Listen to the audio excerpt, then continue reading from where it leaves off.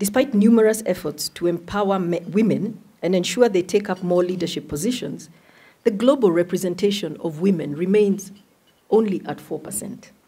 In Kenya, in the private sector, only 22% of women occupy leadership positions.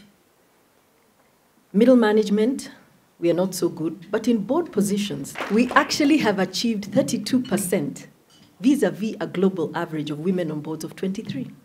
So having women in all sectors of leadership, especially at the top, will ensure that we are representing and can influence policy and legislation to protect, develop, and empower more women while creating an enabling environment in which to do our businesses. We need to move together as a unified front and develop a formidable force. There's unity in numbers, and numbers are exactly what drive transformation. We had Honorable Charity Tingilu, who ran for presidency in 1997, and Honorable Martha, who ran for presidency in 2013, and various other women who have come forward in 2022. But let me tell you, this nomination is of historic importance. And why? Qualitatively different. It's the first recognition by a major political coalition with a realistic chance of winning the presidency. That a woman at the top ticket is more possible than ever before. And that's why we celebrate Mother this morning. So if you are wondering why, this is the reason we do.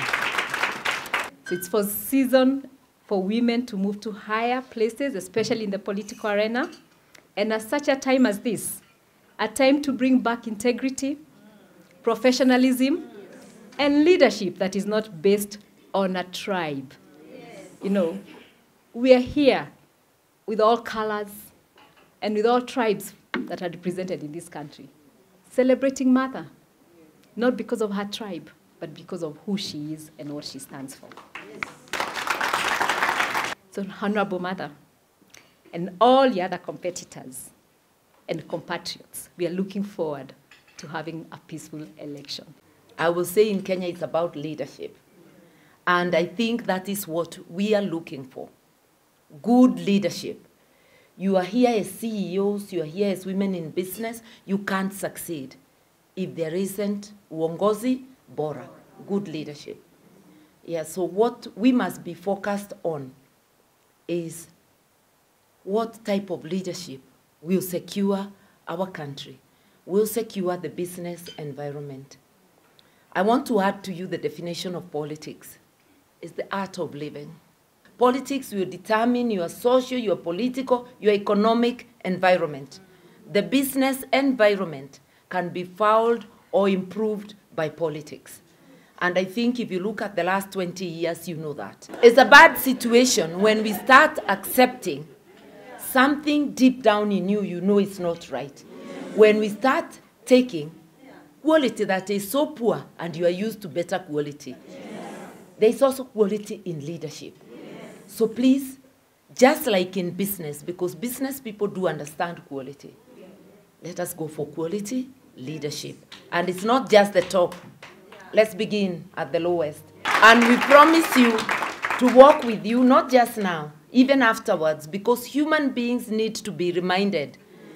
We need to be told when we veer off the road.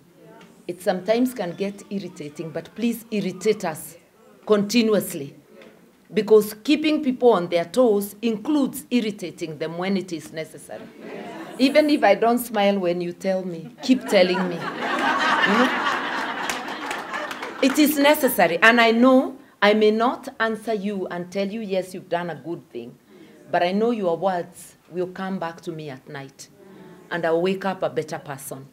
That's really be my keeper, I be your keeper.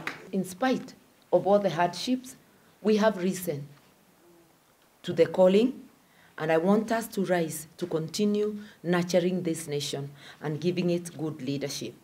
And I don't mind, even if we are called iron women and we haven't seen the iron men, let us know that tomorrow our daughters will not have the names because the leadership of women will be the norm. And it is beginning to be the norm.